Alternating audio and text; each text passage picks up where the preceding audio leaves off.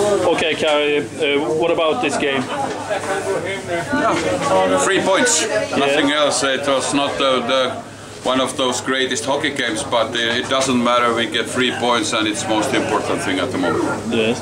You get stronger and stronger from the first period to the third period. Yeah, both teams did pretty big mistakes today, and like I said, it was not so big hockey game, but we fight, and we have our feeling now inside the locker room that we are all just going forwards. Yes. Okay.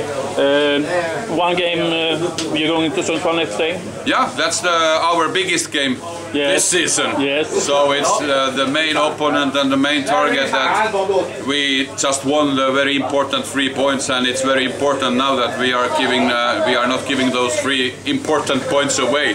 That we start having Christmas already on Sunday. No, absolutely no.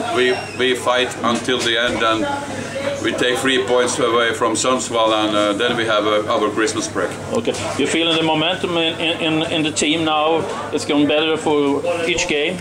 No, I can't say that, but every game is different, and we are doing right things, but still, okay.